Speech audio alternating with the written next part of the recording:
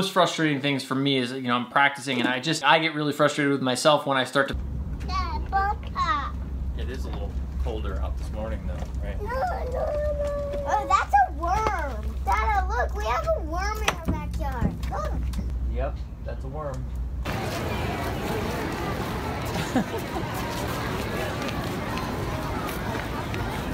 If I say get out of the road, it means get out of the road. Okay? Okay.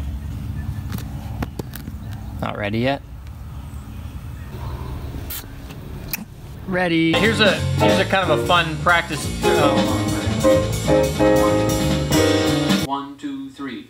Kind of a fun practice trick. I'm a big fan of restrictions, especially when practicing, putting some sort of restriction in place, something that I'm not allowing myself to do, and that forces me into different territory so that I just don't, because one of the most frustrating things for me is, you know, I'm practicing and I get really frustrated with myself when I start to play, whether it's entirely by myself or using a play along, which I do rarely, but I'm kind of getting back into. And I did a lot of working like with Aebersolds when I was younger. There's a vlog on this about play-alongs, but they're great tools, but they can also, I've misused them. I can end up just letting my ear sort of run the show and I wander all over the place. You know, I'm just like playing whatever, and before I know it, I'm not really defining the harmony. What's going on here? I'm just sort of, you know that thing when you every time that part of the song comes around, you hit the same note? For instance here, I'm playing Stella by Starlight,